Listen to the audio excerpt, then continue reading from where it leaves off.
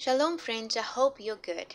In Philippians 4 verses 6 to 7, do not be anxious about anything, but in every situation by prayer and petition with thanksgiving present your request to God.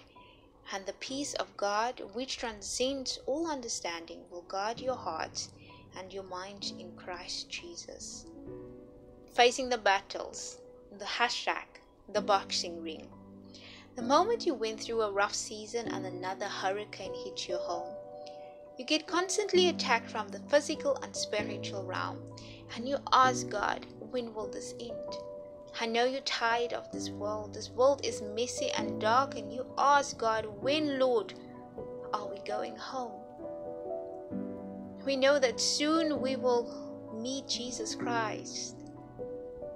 But until that time comes, you need to stand and hold your ground. Soldiers, hands up. Don't let the enemy knock you off your authority. It's too easy to give up. It takes everything in you to stand. In this battle, you will lose a few things, but don't let them take away your faith. This is an unfair world.